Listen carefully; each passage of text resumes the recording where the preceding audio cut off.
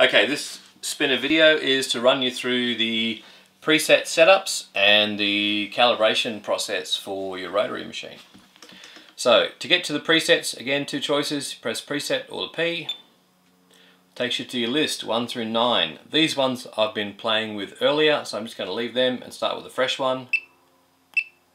So I'm coming down to machine number 9. To select this one, I just press and hold it. It takes me into literally a series of choices.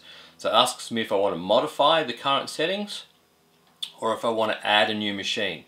In this case, I'm going to add a new machine. Okay, it asks me, do you really want to change it? It's like, yes. Okay, so if I'm using a coil, it's a very simple process. In this case, I'm going to use a rotary. So select rotary. Volts or cycles. Volts, it's quite easy. It will just use the voltage as your measurement. If you're using cycles, this is where you need to calibrate the machine. Basically, the spinner power supply reads the signal coming from the machine. Some of the signals are quite clean, some of them are pretty grubby. So we select cycles, basic or advanced. I like advanced, I like to know what the machine's doing.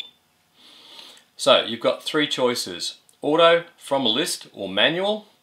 Manual is something that we will be building up a database of machines that are hard to calibrate, and you would then you would get the values off us or off the website, and you would simply program the two numbers in, press save, and that will actually manually calibrate the machine for you.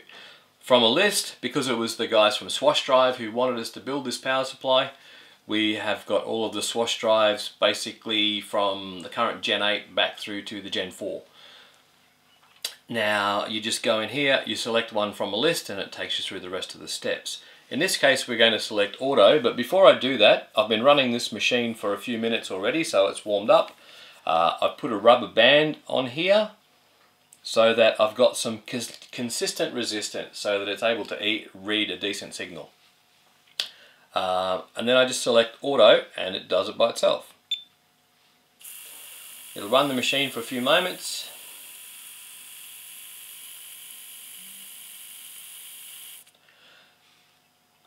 Selects a low point, and then it runs it at a higher voltage, selects the high point. It says calibration successful. If the calibration fails, it takes you back and you can do it again. But when it's successful, it brings you to this screen. Skip next just leaves it as the default name and takes you through the rest of the process. Default's basically the same. It leaves it as the default name, in which case it would be machine number 9. We're going to select personalize. Okay, now you'll see that, you may be able to see on the video, I'm hoping you can, that there's a little cursor that's flashing over the M. Now to change the name, just select up, it takes you through the alphabet and numbers. When you've got the letter you want, just press next. I mean, it's all pretty simple. Oops, wrong way.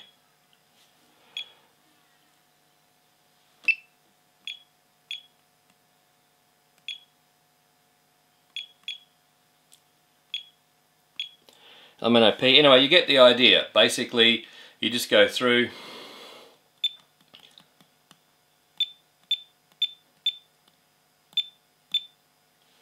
and you can just clear that back there, backspace. Make sure you take your finger out.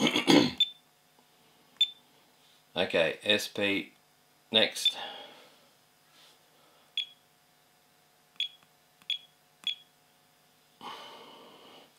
Next.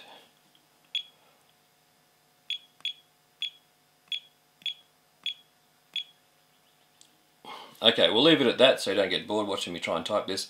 And you just say done. So that just says spin. Select done. So are you happy with the name? It's like yes. If not, you can go back in and change it. Okay, then it tells you, so it gives you a summary. So it's machine number 9. It's called, in this case we just named it a spin.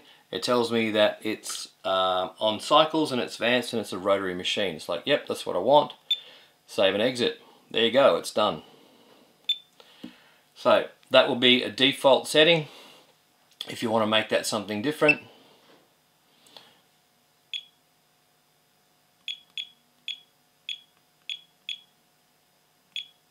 100 for example. I just press and save that value, so the next time I turn it on, I'll be running at 100 cycles.